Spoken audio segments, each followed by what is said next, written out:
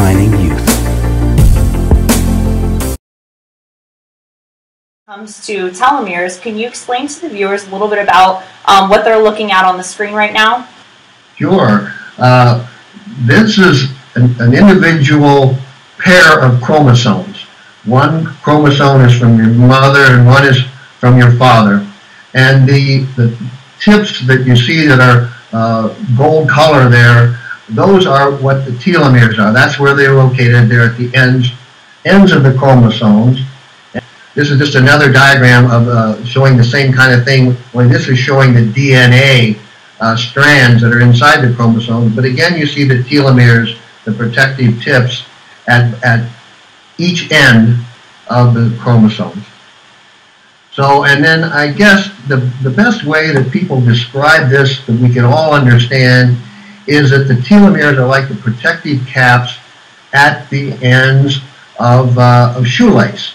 And here you can see an artist drawing of the two sets of shoelaces, and in on the top one, you see the end, the plastic tips at the ends are frayed, they're going bad, and we all know that when those ends of the shoelaces no longer are there, or they're all frayed so bad, you can't use the shoelaces anymore. Right.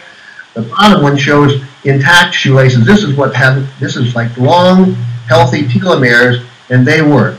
So that's the difference. You've got to keep your, like Donna was saying, you need long telomeres. They're good.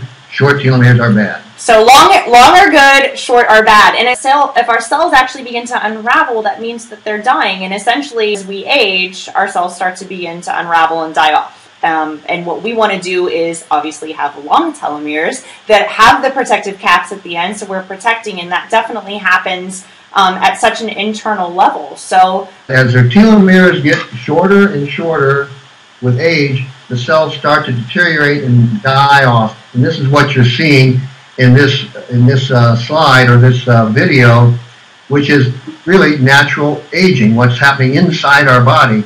These healthy, good-looking cells are turning ugly. And then the next thing I'd like to show, that drawing. This is what we lose with age. This is what's happening. By now you're familiar with, on the left-hand side, the pair of chromosomes there with the telomeres at each end. So what's happening, you start with a single cell, which you see at the left of the diagram there. That cell divides, which is what healthy cells do. They divide, and notice that the telomere at the end is getting a little bit shorter.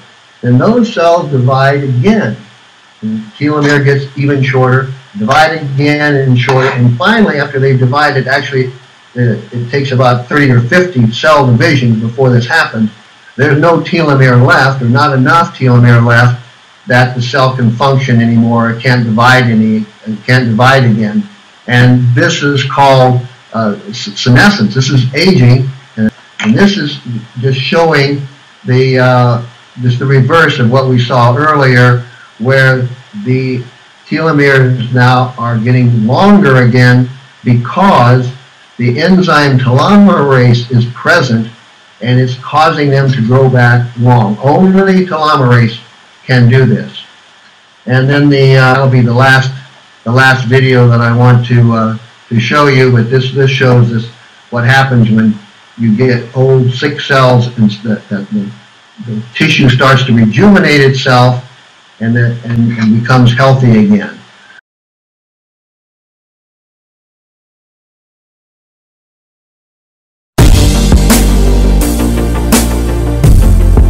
Jeunesse. We are redefining youth.